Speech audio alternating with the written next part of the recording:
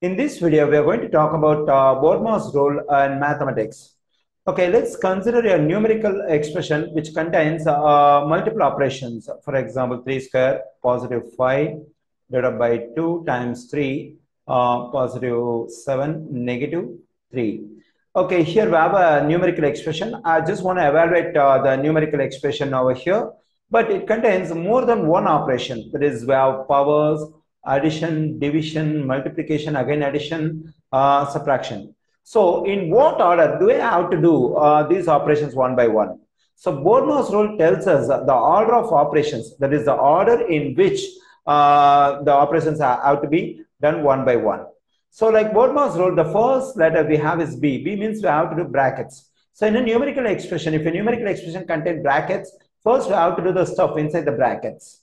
And then we have O. O means orders. Orders means powers and radicals. So once we are done with brackets, we have to evaluate the powers and radicals.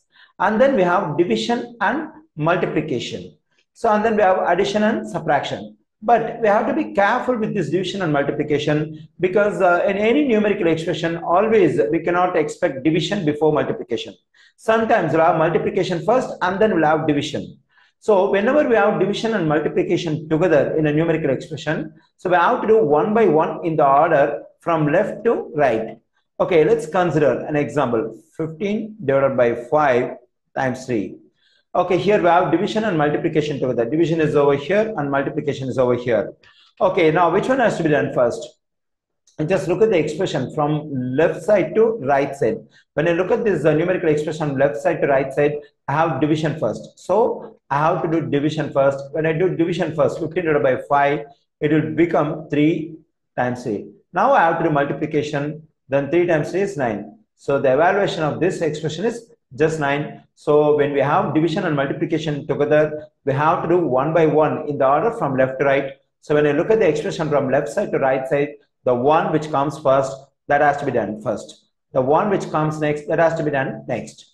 Okay, let's consider one more expression for this one. So 7 times 3 divided by 4. Okay, here. So when I look at this expression, so multiplication first, division next. So I have to do multiplication first. So when I do multiplication first, that is 7 times 3 is 21. Then we have division 3. So when I divide 21 by 4, so I'll be getting 5.25. So here I look at the expression from left side to right side. So multiplication I have first. So I do multiplication first and then I have division. Then I do division. So this is how we have to do division and multiplication. And for addition and subtraction, we will not have any trouble because when you have addition and subtraction, so we can do the same thing. So what we have followed for division and multiplication, that is we can do one by one in the order from left to right. Okay, so based on what we have discussed so far, let's look at some examples on this. Here we have a numerical expression that we have to evaluate. Okay, so we can use BODMAS rule over here. So according to, let me write BODMAS, B-O-D-M-A-S. First we have B means brackets. So first we have to do the stuff inside the bracket. So let me do it. 25 negative 4 times.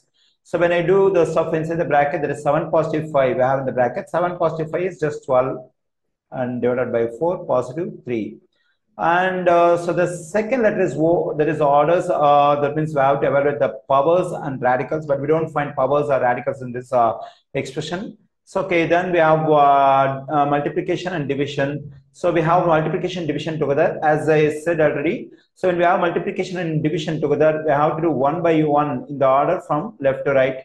So when I look at the expression from left to right, I have multiplication first. So let me do multiplication first. 25 negative 4 times 12 is 48 divided by 4 positive 3. Okay, now we have three operations: subtraction, division, addition. So according to the BODMAS rule, first we have to do division. At last we have to do addition and subtraction. Okay, 25 negative. When I divide 48 by 4, that is I'm doing division. When I divide 48 by 4, I'll be getting 12 positive 3. So here we have subtraction and addition. So we can do addition and subtraction in the order, the same thing we follow for addition and division and multiplication. So we have to look at the expression from left to right. The one which comes at first, we can do it. So we have subtraction first. So first we can do subtraction. That is subtract 12 from 25. So then we'll be getting 13, positive 3. Okay, now we have only one operation, that is addition. When I add 13 and 3, so I'll be getting 16. So the evaluation of the given numerical expression is 16. Okay, now let's look at another example. Okay, here we have a numerical expression that has to be evaluated. So here we have multiple operations. So we have to follow BODMAS rule. Okay, so BODMAS rule means the first letter is B. That is, we have to do the stuff inside the bracket first. But even inside the bracket, we have more than one operation. So again, we have to follow BODMAS rule inside the brackets. Okay, let me do it. 64 negative 3 times. So inside the bracket, I have addition, multiplication, division, subtraction, again multiplication. But here we have multiplication and division together. So as I said already, we have to do one by one in the order from left to right. So from left to right, we have multiplication first. Okay, so let's do multiplication first. So 2 times 12 is 24 divided by 8 and negative 3 times 3, positive 11. Still, we have more than one operation inside the brackets. Okay, here, so we have to consider division and multiplication. So, and then we have to do addition and subtraction according to the BODMAS rule. So here, when I look at the expression from left to right, I have division first and then multiplication. But here, these two stuff are separate. So the division and multiplication. So we can do these division and multiplication together. So that is 13, I mean simultaneously, 13 positive. So first, let's do this division. 24 divided by 8 is just 3. Negative, and 3 times 3 is 9, positive 11. Okay, 64, negative 3 times. Here we have addition and subtraction. So I think we can do them simultaneously. So 13 positive 3 will be 16. When I subtract 9 from 16, it will be 7, positive 11. 64, negative. So now we have subtraction, multiplication, addition. So first, let's do multiplication. 3 times 7 is 21, positive 11. Okay, here we have subtraction first. So we can do subtraction first. So when I subtract 21 from 64, I'll be getting 43, positive 11. Now we have only one operation, that is addition. So when I add 43 and 11, it will be 54. So the evaluation of the given numerical expression is 54. Okay, let's do another example. Here we have a numerical expression to be evaluated. Okay, here we have two types of brackets, square brackets and circle bracket. Okay, first let me consider this square bracket. But inside the square brackets, if I want to follow BODMAS rule, there is circle brackets over here. So first we have to do the stuff over here in the circle bracket, inside the square brackets. So 96 divided by, so when I do the stuff inside the circle brackets over here, so inside the circle bracket, we have two operations, that is power and subtraction. So what do we have to do first? We have to do power first. So that is, we have to evaluate the 6 square. The evaluation of 6 square is 36 negative 12 divided by 4 negative 3 times 2 positive 3.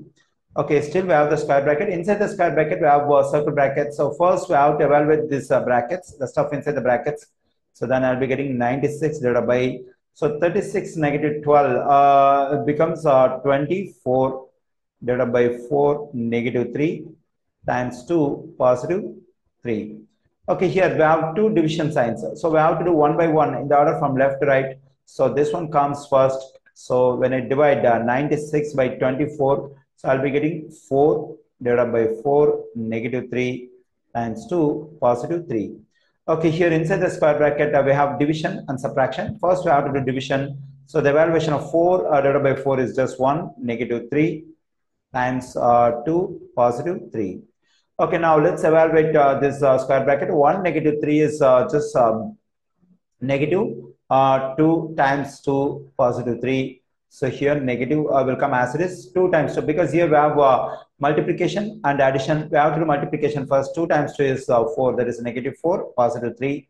So the simplification of negative 4 positive 3 is just negative 1. So the evaluation of the given numerical expression is negative 1.